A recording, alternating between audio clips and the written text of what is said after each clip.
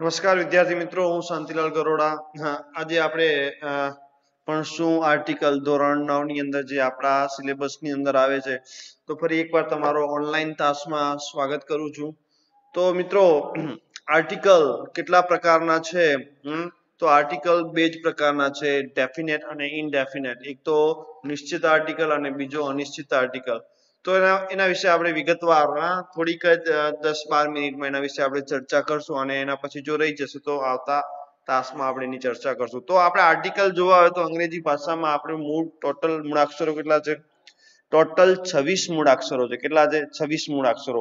એ 26 અક્ષરોમાં મૂળાક્ષરોમાં 5 સ્વર છે. તમને ખ્યાલ હોય તો 5 સ્વર કયા કયા છે? એ ઈ આઈ ઓ યુ એ 5 સ્વર છે, જ્યારે બાકીના બધા 21 વ્યંજન છે. બાકીના બધા 21 વ્યંજન છે. અંગ્રેજીમાં આપણે બે આર્ટિકલ હોય છે, એ અને એન, અને સોરી, નિશ્ચિત અને અનિશ્ચિત, ડેફિનેટ અને ઇનડેફિનેટ. ડેફિનેટમાં આવે છે એ અને એન, અને ઇનડેફિનેટમાં આવે છે એ અને એન, અને ડેફિનેટમાં ધ આર્ટિકલ આવે છે. બરાબર. તો હવે જોશું આપણે આર્ટિકલ. ક્લિયર?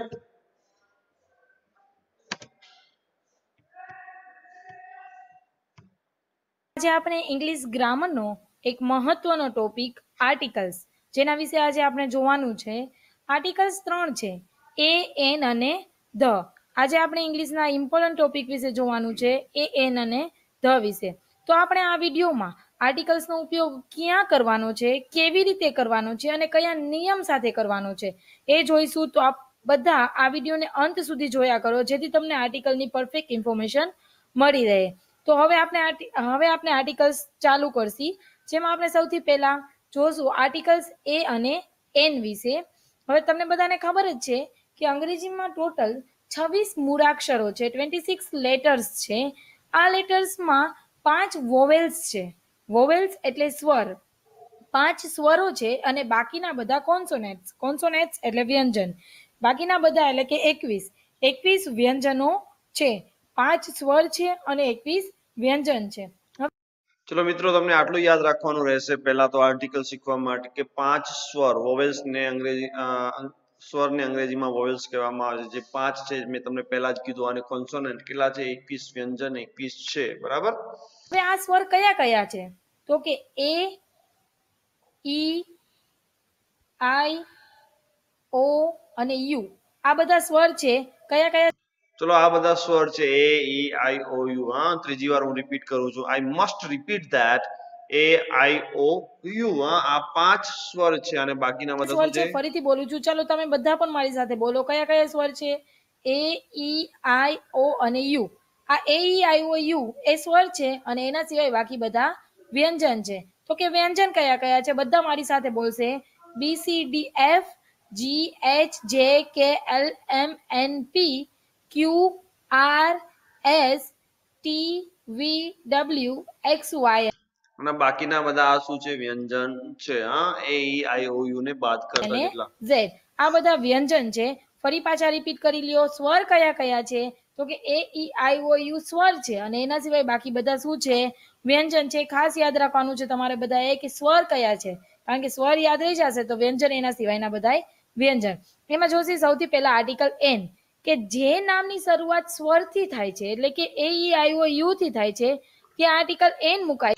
ચલો, જે નામની શરૂઆત એ, ઈ, આઈ, ઓ, યુ થી થાય છે, તો તો ત્યાં શું લાગશે? આર્ટિકલ એન લાગશે.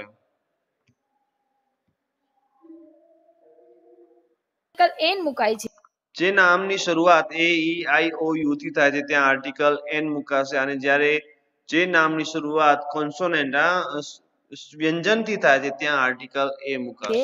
અને જે નામની શરૂઆત વ્યંજન થી થાય છે, એટલે કે એ, ઈ, આઈ, ઓ, યુ સિવાય બાકીના બધા જે વ્યંજન છે એનાથી થાય છે, ત્યાં આર્ટિકલ એ મૂકવામાં આવે છે. ફરીથી એકવાર બોલી લઈએ, મારી સાથે જ બધા બોલજો. જે નામની શરૂઆત એ, ઈ, આઈ, ઓ, યુ એટલે કે સ્વરથી થાય છે, ત્યાં આર્ટિકલ એન મુકાય છે.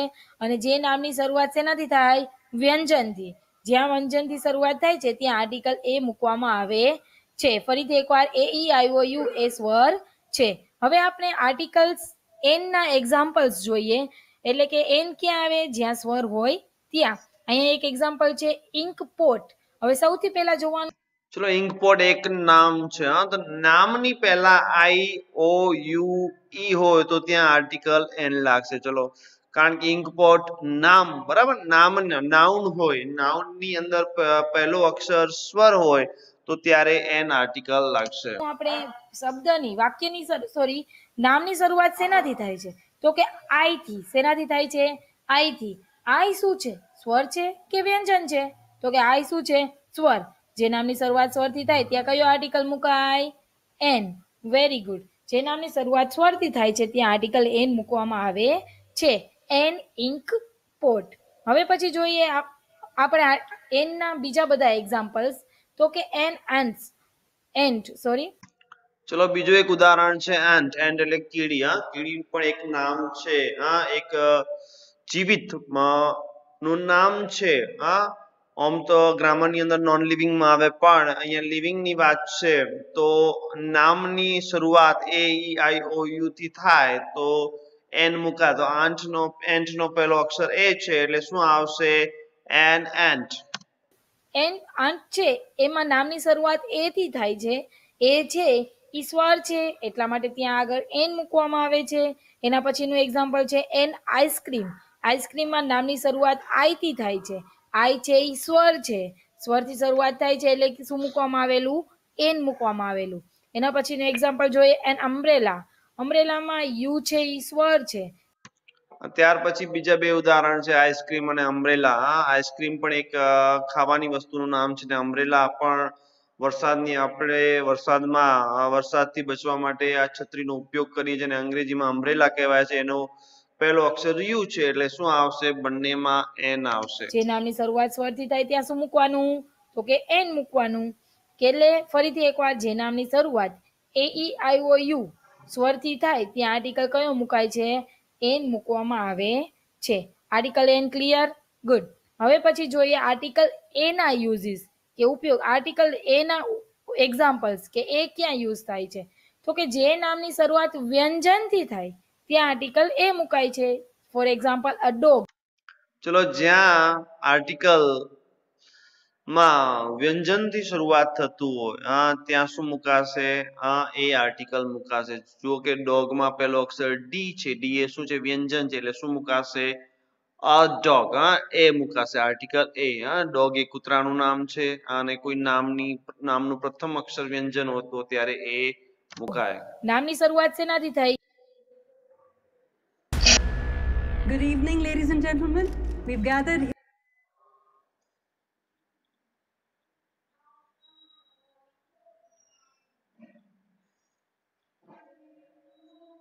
here today to celebrate a very special occasion for a very special man, Mr. Vicky Rai. She's Shabnam Saxena, famous Bollywood heroine. You want to sleep with her? असला अरे रहने दे. ट्रक की भाषा सब जगह common होती है. सब समझता है जोधू भगत. થાય તો કે ડી થી. ડી શું છે? તો કે વ્યંજન છે. વ્યંજન છે એટલે ત્યાં કયો article મૂકશી? A મૂકીશી. Is that clear? નામની શરૂઆત છે વ્યંજનથી થાય ત્યારે ત્યાં કયો આર્ટિકલ મુકાય? એ. એના પછી જોઈએ એક્ઝામ્પલ અ કેટ. કેટમાં નામની શરૂઆત સી થી થાય છે એટલા માટે ત્યાં એ આર્ટિકલ મુકાણો. એના પછી જોઈએ અ હોર્સ. હોર્સમાં નામની શરૂઆત એચ થી થાય છે. એચ છે ઈ. ચલો, આ બધા નામ કેટ ની શરૂઆત સી થી થાય છે તો અ કેટ. હોર્સમાં એચ થી હોર્સ ની શરૂઆત થાય છે તો અ હોર્સ. વ્યંજન છે એટલા માટે ત્યાં એ આર્ટિકલ મુકાણો. એના પછી એક્ઝામ્પલ જોઈએ અ ફોન. ફોનમાં પી નામની શરૂઆત પી થી થાય છે. પી છે ઈ વ્યંજન ચલો, ફોનમાં પી છે ઈ વ્યંજન છે એટલે શું આવશે? ફોન. બરાબર. છે એટલા માટે ત્યાં એ આર્ટિકલ મુકાય છે. એટલે કે જે નામની શરૂઆત વ્યંજનથી થાય ત્યાં કયો આર્ટિકલ મુકાય? એ. અને જે નામની શરૂઆત સ્વરથી થાય ત્યાં કયો આર્ટિકલ મુકાય? એન. તો વિદ્યાર્થી મિત્રો, એ અને એન બેયના મીનિંગ સમજાઈ ગયા કે કયા જગ્યાએ એન મુકાય અને કઈ જગ્યાએ એ મુકાય. હવે ચલો, આ શોર્ટમાં હતું એ અને એન. હવે uses of the. Uses of the અથવા યુઝિસ ઓફ ધી નો ઉપયોગ જોઈએ આપણે. Uses of the. ધના ઉપયોગો ક્યાં હોય છે કે ધને ક્યાં મૂકવામાં આવે છે? શું રૂલ્સ છે એના? તો કે સૌથી પહેલો રૂલ છે ટુ રિપ્રેઝન્ટ હોલ સ્પેસીસ. સમગ્ર જાતિનું જ્યારે આપણે દર્શાવ્યું હોય ને, આખા જાતિની વાત કરવામાં આવેલી હોય ત્યારે ત્યાં આર્ટિકલ ધ મુકાય છે. કે આખી જાતિ, કોઈ એક જાતિનું આખું નિર્દેશન કરતું હોય ત્યારે ધ. ફોર ચલો, the represent the hall spaces, આખી સમગ્ર જાતિનું વર્ણન કરવામાં આવ્યું ત્યારે ધ આર્ટિકલ મૂકવામાં આવ્યું. The donkey is a hard working, example, the donkey is a hard working animal. ચલો, the donkey is a hard working animal. કોઈ એક ગધેડો નહીં પણ બધા જ ગધેડાની વાત કરવામાં આવી છે, કારણ કે આ શું છે, હાર્ડ વર્કિંગ એનિમલ છે. સખત મહેનત કરનાર પ્રાણી છે, હાર્ડ વર્કિંગ. તો અહીંયા શું આવશે, એ આવશે. The donkey is a hard working animal. એક ગધેડાની નહીં પણ સમગ્ર બધા જ ગધેડાની વાત કરવામાં આવી છે, એટલે શું આવ્યું, the donkey is a hard working animal. Donkey છે એ ખૂબ જ મહેનતુ પ્રાણી છે. તો જેટલા ગધેડાઓ છે ને એ બધા મહેનતુ જ છે. મહેનતુ, આપણે ખબર જ છે ગધેડાઓ મહેનતુ પ્રાણીથી વખણાય છે, એટલા માટે ત્યાં કયો આર્ટિકલ મૂકાણો, ધ. આપણે એના પછી એક્ઝામ્પલ બીજું લઈ, the cow give us milk. ગાય આપણે દૂધ આપે છે. હવે જે ગાય છે ને, જેટલી ગાયો છે ને એ બધી ગાયો, the cow give us milk. ગાય આપણને દૂધ આપે છે, પણ એક ગાય નહીં પણ બધી જ ગાયોની વાત કરવામાં આવી છે. શું કરવામાં આવી છે, બધી જ ગાયોની વાત કરવામાં આવી છે, એટલે શું આવશે, the cow gives us milk. The cow આવશે. શું આવશે, ધ કાઉ. આપણે દૂધ આપે છે. એવું નહીં કે એક જ ગાય દૂધ આપે છે. એટલે કે આખી જાતિ સોરી ફોર ધેટ, એટલે કે આખી જાતિ માટે વાત કરવામાં આવેલી છે. જ્યારે આખી જાતિની વાત કરવામાં આવેલી હોય ત્યારે કયો આર્ટિકલ મૂકવાનો આવે, ધ આર્ટિકલ. જ્યારે સમગ્ર જાતિની વાત થતી હોય ત્યારે આર્ટિકલ ધ મૂકવામાં આવે છે. એના પછી ધ નો ઉપયોગ છે, if someone or સમથિંગ્સ mention again. જ્યારે પછી ધ નો ઉપયોગ ક્યારે છે કે બીજી વાર એનું નામ ઉપયોગ થાય. સમવન સમથિંગ મેન્શન અગેન, બીજી વાર એનો ઉલ્લેખ થાય ત્યારે પણ ધ નો ઉપયોગ થાય છે. કોઈ પણ વ્યક્તિ અથવા વસ્તુનું ફરી પાછો ઉલ્લેખ કરવામાં આવે, એટલે એકવાર તો એની વાત થઈ ગઈ છે પણ ફરી પાછી એની વાત કરવામાં આવે ત્યારે આર્ટિકલ ધ મૂકવામાં આવે છે. અહીંયા આપણે એક એક્ઝામ્પલ છે, this is a pen, the pen is red. હવે જો પહેલી વખત પેનની વાત કરવામાં આવેલી ને ત્યારે તો એ જ આર્ટિકલ મૂક્યો છે, કારણ કે પી વ્યંજન છે એ મુજબ એ આર્ટિકલ આવે. જ્યારે એને પેનની બીજી વખત વાત કરવામાં આવી છે, ઈ જ પેનની બીજી વખત વાત કરવામાં આવી ત્યારે કયો આર્ટિકલ, ચલો, પહેલા ધીસ ઇઝ અ પેન, માત્ર શું હતી, આ પેન હતી. આ એક પેન છે પણ કેવી છે, અહીંયા એકના સંદર્ભમાં વાપરવામાં આવેલો, ધીસ ઇઝ અ પેન. પણ જ્યારે એ જ પેનનો બીજી વાર ઉલ્લેખ થાય કે નિશ્ચિત બનાવી દીધી, કેવી બનાવી દીધી, નિશ્ચિત બનાવી દીધી, એટલે શું આવશે, the pen is red. The pen is red, એટલે કે પેનનો બીજી વાર ઉપયોગ થયો એટલે ધ પેન આવ્યું. શું આવ્યું, ધ પેન ઇઝ રેડ. મૂકો ધ. ધેટ મીન્સ કે એકને એક વસ્તુની પહેલી વાર વાત કરવામાં આવે ને પછી બીજી વાર ફરી પાછી એની વાત કરવામાં આવે ત્યારે આર્ટિકલ ધ મૂકવામાં આવે છે. હવે પછી આ ધ નો નેક્સ્ટ યુઝ જોઈએ, ટુ રિપ્રેઝન્ટ સર્ટન પર્સન ઓર થિંગ્સ. કોઈ ચોક્કસ વ્યક્તિ કે વસ્તુનું નિર્દેશ કરવા માટે, કે ચોક્કસ જ છે આ એટલે આ જ, એનું જ નિર્દેશ કરવાનું છે. મને પહેલી જ બુક આપ એટલે ત્યાં પડી છે ઈ જ આપ, તો ઈ ચોક્કસ છે એટલા માટે ત્યાં ધ આર્ટિકલ મુકાય છે. For example, call the main who waiting outside. એ માણસને બોલાવો. ચલો, જો કે two represent certain person thing, કોઈ ચોક્કસ વ્યક્તિ કે વસ્તુનો ઉલ્લેખ કરવામાં આવે કે કહેવામાં આવે તો ત્યારે ધ આર્ટિકલ વપરાય છે. શું વપરાય છે, ધ આર્ટિકલ વપરાય છે. તો અહીંયા એક વાક્ય છે, call the main who waiting outside. ચલો, ક્યારે પણ ધ મેન આવે નહીં, પણ આખું વાક્ય વાંચીએ છીએ ત્યારે શું આવે, હુ વેઇટિંગ આઉટસાઇડ. એ વ્યક્તિને બોલાવો જે બહાર ઊભો છે, એટલે નિશ્ચિત બનાવી દીધું. શું બનાવી દીધું, ડેફિનેટ બનાવી દીધું. એટલે ડેફિનેટ બનાવ્યા પછી ધ મેન આવે. શું આવે, call the main who waiting outside. એનું બીજું ક્લોઝ છે, જે બારે ઊભો છે એને બોલાવો. કોને બોલાવો, એ માણસને બોલાવો કે જે બારે ઊભો છે, કે જે બાર રાહ જોવે છે. કયા માણસને બોલાવવાનો છે, બાર રાહ જોવે છે ને એને જ બોલાવવાનો છે.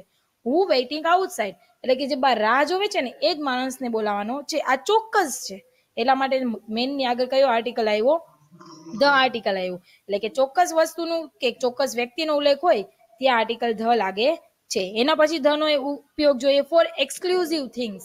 એક્સક્લુઝિવ એટલે એક અને એક માત્ર જ, જે દુનિયામાં માત્ર એક જ છે ને એ દરેક વસ્તુની આગળ ધ મૂકી દે. ફોર એક્સક્લુઝિવ થિંગ, જે અનન્ય છે, એની કોઈ સરખામણી થતી નથી, માત્ર એક જ છે, તો એ બધાની આગળ શું આવશે, એકમાત્ર ચીજ છે તો એ બધાની આગળ શું આવશે, ધ આવશે. જેમ કે ધ સન. દેવાનું કે એના સિવાય બીજું કઈ છે જ નહીં, ઈ એક જ છે એટલે ત્યાં ધ મૂકી દેવાનો. ફોર એક્ઝામ્પલ ધ સન, સૂર્ય એક અને એક માત્ર છે એટલા માટે ત્યાં ધ આવે. ધ સ્કાય, આકાશ આકાશ પણ એક જ છે, ધ એક અને સ્કાય. એક માત્ર જ છે એટલા માટે ત્યાં ધ આવે. હું એમ ના કહી શકું આ મારું આકાશ, આ તારું આકાશ, આ પેલાનું આકાશ, ના ન ચાલે. આકાશ આપણા બધાનું એક અને એક જ છે એટલા માટે ત્યાં ધ આર્ટિકલ. અને આ પૃથ્વી, the earth is round, the sky is blue, the sun rises in the East. તો ધ અર્થ એ પૃથ્વી પણ એક જ છે એટલે શું આવશે? ધ વપરાશે. મુકાય છે. ધ અર્થ, પૃથ્વી એક અને એક માત્ર જ છે એટલા માટે ત્યાં ધ આર્ટિકલ મુકાય છે. ધ સ્ટાર, આકાશ સોરી તારા એક અને તારાઓ પણ તારા જેવું બીજું કોઈ એ તારા જ છે, બધા તારા એ પણ એકમાત્ર ચીજ છે આકાશની અંદર. આકાશમાં એક્સક્લુઝિવ થિંગ છે. તો એના માટે પણ શું વપરાશે? The star. એક માત્ર જ છે એટલા માટે ત્યાં ધ આર્ટિકલ મૂકવામાં આવે છે.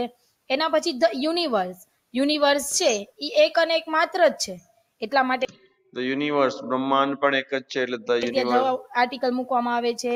એના પછી દિશાઓ, ઈસ્ટ, વેસ્ટ, નોર્થ અને સાઉથ, દિશાઓ એક અને એક માત્ર દિશાઓ પણ, દિશાઓની પણ આગળ શું વપરાય છે?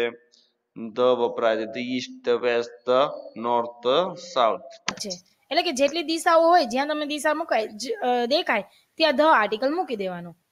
જે એક અને એક માત્ર જ વસ્તુ હોય ને ત્યાં આર્ટિકલ ધ મુકાય છે. ફરીથી Grammarly is by your side, especially when you have a mountain of work and you're short on time. From spelling and grammar to style and tone, Grammarly's real-time suggestions help you write at your very best. એક વખત જે એના જેવું બીજું કંઈ છે જ નહીં, એ એક અને એક માત્ર જ છે. તો આ દરેક વસ્તુ દર્શાવવા માટે કયો આર્ટિકલ મુકાય છે? ધ. એના પછી જોઈએ બિફોર એડજેક્ટિવ એટલે કે વિશેષણ. ચલો બિફોર એડજેક્ટિવ, વિશેષણ પહેલા પણ શું મુકાય છે? ધ મુકાય જ્યારે કોઈ છે. વિશેષણની વાત કરવામાં આવેલી હોય ત્યારે એ વિશેષણની આગળ ધ આર્ટિકલ મુકાય છે. ફોર એક્ઝામ્પલ હું એમ કહું આ હોશિયાર છોકરો છે. હોશિયાર છે છોકરો તો નામ છે પણ છોકરાની આગળ વિશેષણ કયું આવ્યું? તો કે હોશિયાર. તો હું આ તો ગુજરાતીની વાત થઈ, હું ગુજરાતીમાં એમ ના કહ્યું કે આ ધ હોશિયાર છોકરો છે. ના ના ના ચાલે. ચલો Piyush is the cleverest boy in the class. અહીંયા ક્લેવરેસ્ટ એ એડજેક્ટિવ છે અને સુપરલેટિવ ડિગ્રી છે એટલે હંમેશા સુપરલેટિવ ડિગ્રીની આગળ ધ આવશે. અને એડજેક્ટિવ છે ક્લેવરેસ્ટ એટલે પણ ધ આવશે. એની બદલે આપણે ઇંગ્લિશનું એક એક્ઝામ્પલ જોઈએ. Piyush is the cleverest boy in the class. હવે પિયુષ છે ને એ ક્લેવરેસ્ટ, ક્લેવરેસ્ટ શું થયું? વિશેષણ છે એટલા માટે ત્યાં કયો આર્ટિકલ લાગ્યો? The article. એટલે કે જ્યાં વિશેષણ દેખાય આ વિશેષણની આગળ કયો આર્ટિકલ મૂકી દેવાનો આવશે? The article. એના પછી આપણે ધ નો એના પછીનો ઉપયોગ જોઈએ તો કે બિફોર રિવર્સ નેમ એટલે જ્યારે કોઈ નદીઓનું નામ આવે, જ્યારે કોઈ નદીઓના નામનો ઉલ્લેખ કરવામાં આવે ત્યારે એ નદીઓના નામની આગળ ધ આર્ટિકલ લાગે છે. ચલો વિચારો એક નદીનું નામ. ચલો બિફોર ધ રિવર્સ નેમ, નદીઓના નામની આગળ પણ ધ આર્ટિકલનો ઉપયોગ થાય છે. પર્વતોના નામની પણ આગળ ધ આર્ટિકલનો ઉપયોગ થાય છે. ગ્રંથ વગેરેના નામની આગળ પણ ધ આર્ટિકલનો ઉપયોગ થાય છે. સૌથી પહેલા કઈ નદીનું નામ તમારા મગજમાં આવશે? Ganga. Yes right. The Ganga, the Yamuna, the Godavari. તો કે જ્યારે કોઈ નદીઓનું નામ છે એ નદીઓના નામની આગળ ધ આર્ટિકલ લાગે છે. બિફોર માઉન્ટેન નેમ એટલે કે પર્વતોનું નામ, જ્યારે કોઈ પર્વતનું નામ આવે ત્યારે એ પર્વતના નામની આગળ પણ ધ આર્ટિકલ મુકાય છે. ફોર એક્ઝામ્પલ આપણા ગુજરાતનો પર્વત કયો? ગિરનાર. Yes right. તો ગિરનાર, ધ ગિરનાર એટલે કે ધ પર્વતોનું નામ જ્યારે ઉલ્લેખ થાય ત્યારે એ ચલો પર્વતોના નામની આગળ પણ ધ નો ઉપયોગ થાય છે. બિફોર ધ માઉન્ટેન નેમ એટલે કે ધ ગિરનાર, ધ એવરેસ્ટ, પછી ધ ગમે એ માઉન્ટેનની નામની આગળ પણ ધ નો ઉલ્લેખ થાય છે. પર્વતોના નામની આગળ આર્ટિકલ ધ મુકાય છે. એના પછી બિફોર હિલ્સ નેમ, જ્યારે કોઈ ટેકરીની વાત કરવામાં આવે ત્યારે આ ટેકરીઓના નામની આગળ પણ ધ આર્ટિકલ મૂકવામાં આવે છે.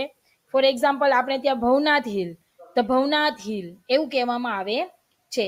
એના પછીનો આપણે જોઈએ બિફોર ડિઝર્ટ નેમ. ડિઝર્ટ એટલે રણ. જ્યારે કોઈ રણની વાત કરવામાં આવે છે ત્યારે આ રણના નામની આગળ પણ ધ આર્ટિકલ મૂકવામાં આવે છે.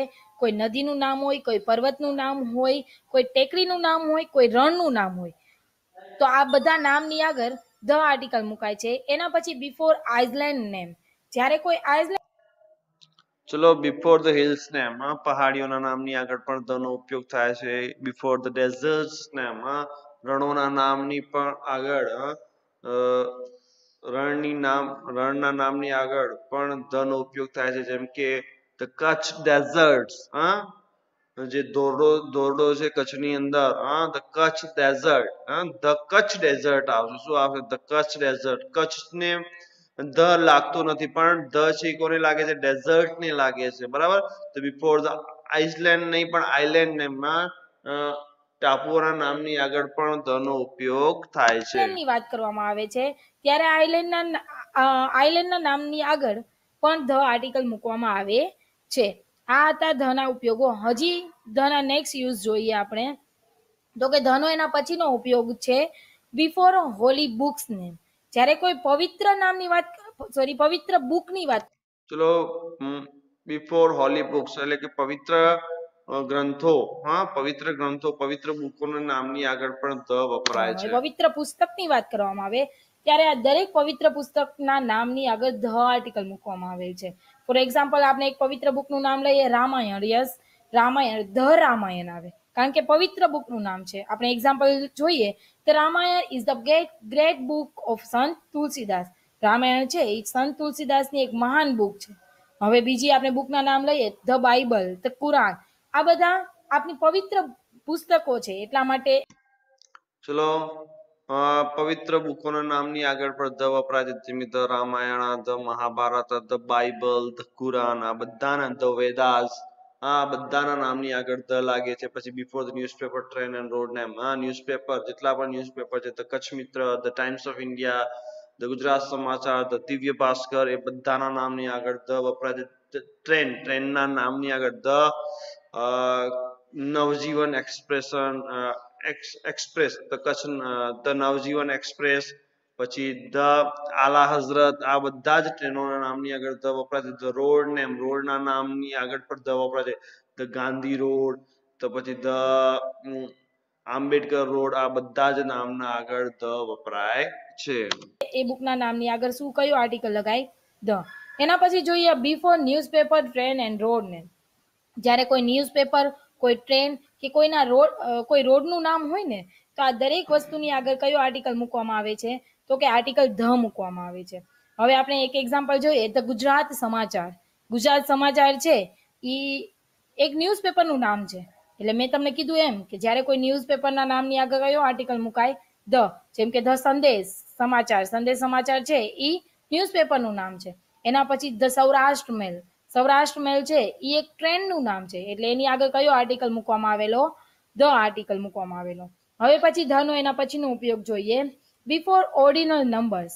ઓર્ડિનલ નંબર ચલો જેટલા પણ ક્રમવાચક નંબર છે ધ બિફોર ધ ઓર્ડિનલ નંબરની આગળ પણ ધ લાગે છે. The first, the second, the third, the last, the previous. આ બધા જ ધ સેકન્ડ લાસ્ટ આ બધા જ નંબરોની આગળ પણ ધ લાગે છે.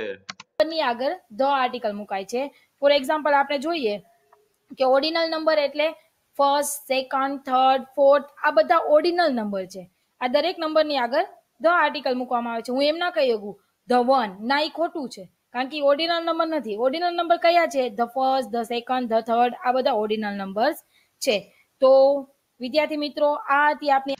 ચલો વિદ્યાર્થી મિત્રો આટલે આપણે હવે આના વિશે ચર્ચા કરી અને મોટા ભાગનું આપણે આર્ટિકલ જોયું અને હું આશા રાખું છું તમને આર્ટિકલ સારી રીતે સમજાણા હશે. આભાર, ધન્યવાદ.